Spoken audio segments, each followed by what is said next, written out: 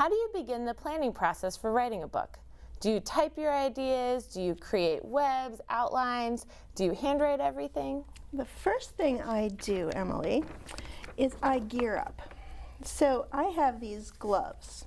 And you know, soccer players, they have shin guards, and football players, they have football helmets and shoulder pads.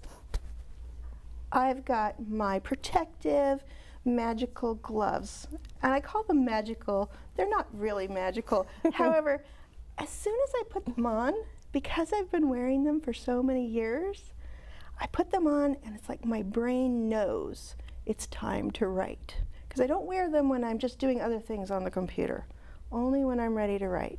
So I got my gloves on, and then usually, here's how I work. When I'm starting a new book, I come up with a character I love, a character that means a lot to me.